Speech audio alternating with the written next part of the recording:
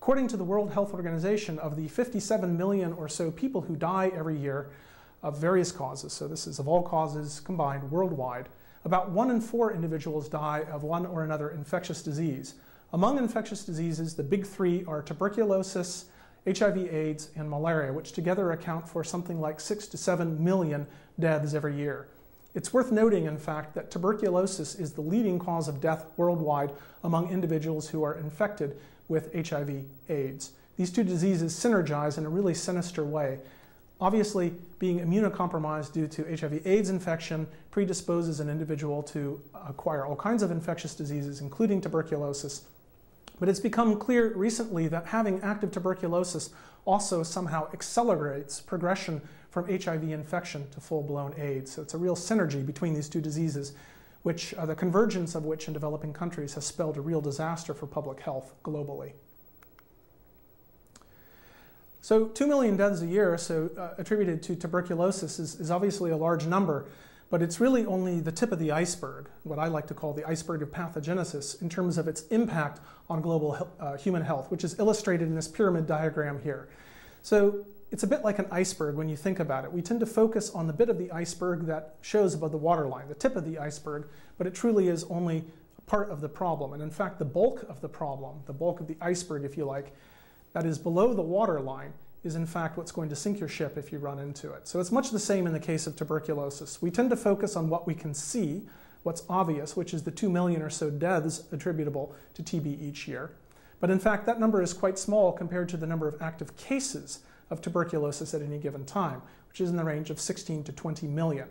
That's a large number of individuals at any given time who are out there sick, transmitting the disease, but even that number is dwarfed by the number of individuals who currently harbor the tubercle bacillus, albeit in a latent form. That number approaches 2 million. So at this point in history, about 1 in 3 people on the planet harbor the tubercle bacillus in their tissues and are at risk of developing disease.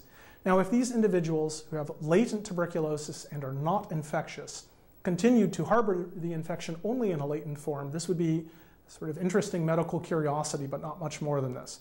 The problem, as I've already indicated, is that individuals who are latently infected are at significant risk for the remainder of their lives of reactivating and developing full-blown infectious tuberculosis.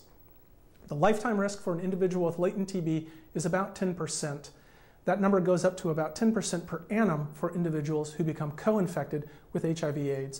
And when we think of the implications of this, it's rather staggering in terms of the future of global public health.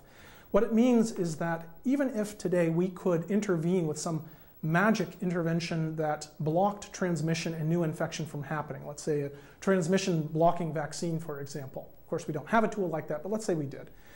Even so, we could expect to see over the course of the next 50 years or so, something like 200 million or more new cases of tuberculosis arising around the world due to the reactivation of infections that already exist today.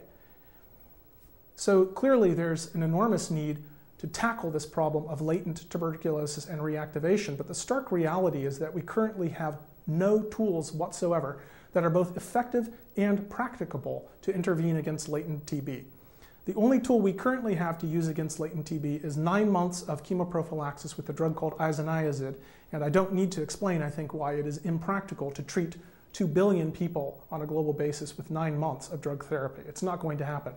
So this is an enormous unmet need, something I'll talk about again later in global health.